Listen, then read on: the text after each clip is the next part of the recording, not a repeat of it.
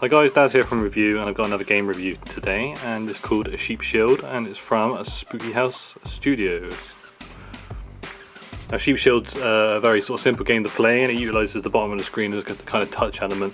It's in the same sort of genre as your Flappy Birds and those kinds of games, just simple tapping. However, this one's just a little bit different. So we've got a sheep and a little pen, and the idea is to tap to activate the electric fence as the wolves approach, and to make sure that you don't get the sheep. It gets progressively harder and harder.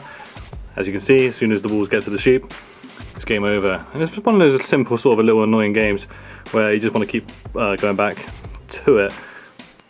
So it's very simple. You can basically press anywhere along the bottom. It's pretty responsive. You can hold it down for as long as you like, and the score just effectively just keeps ticking up. It gets harder and harder the more you play. So as you can see, the graphics is pretty nice sweet animation. The electrification of the fence looks cool, and also when the wolves do get your sheep, you'll see there's some nice little sheep angels just to sort of polish that off. And so as that was quite a quick game review, I thought I'd take this opportunity to show you another watch face, and this one is from the author of Pujie Black, and it's called Pujie Blue.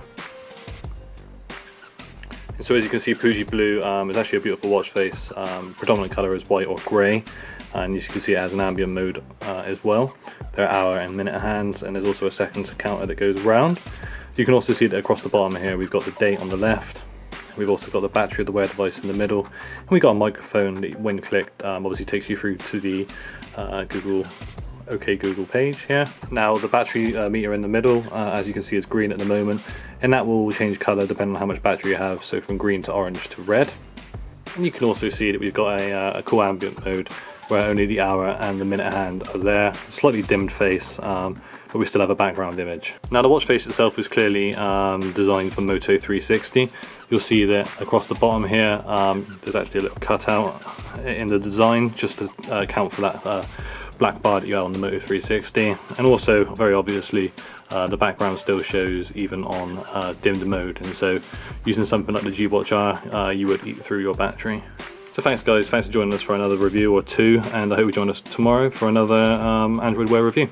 Thanks a lot, and if you like what we're doing and you haven't already, please subscribe. Bye for now.